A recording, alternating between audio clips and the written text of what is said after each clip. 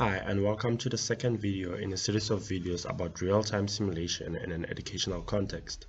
My name is James and this video is dedicated to breaking down the concept of rapid control prototyping, what it is, how and why it should be used. Keep in mind that the acronym RCP will mostly be used. Let's take a look at a quick recap of the previous video. As we learned that real-time simulation and testing encompasses rapid control prototyping and hardware-in-the-loop simulation.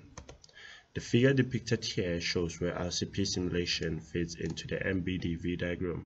Now let's dive into the concept of RCP. RCP is a technique that lets engineers to quickly test and iterate their control strategies. In RCP, we are testing a control model running on a speed-go target machine while it is connected to the physical plant. Basically, all we do is replace a virtual plant with a physical plant. Now, let's look at the sequential flow of events demonstrating RCP. We model a design with software in a virtual environment. Here we have the actual physical plant that was modeled in the simulation environment. And the connection is as follows. First, we connect the physical plant to a speed-go target machine with I/O cables. We also connect the speed-go target machine to the development computer with an Ethernet cable. We then replace the virtual plant model in the simulation environment with the speed-go I/O blocks. And finally, we deploy and run the control implementation in real time on the speed-go target machine. Here we consider four main advantages of RCP. First, it's easier to debug since every internal controller state is available. Second, save time and reduce costs.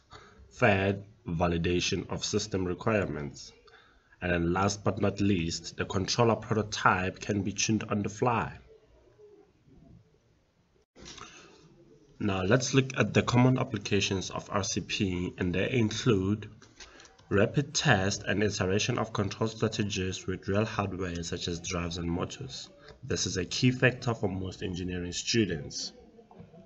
Also, high-fidelity closed-loop control leveraging low-latency I/Os and FPGAs. This is widely used in the industry of sound systems. Let's review a quick summary of RCP. Notice that you can test a control system design running on the speed-go target machine while it is connected to your physical plant. Also remember that the speed-go target machine acts as your controller. This brings me to the end of the video, and in the next video we will consider a detailed explanation of hardware in the loop, which is displayed in the V diagram. Thanks for watching the video. I'll catch you in the next.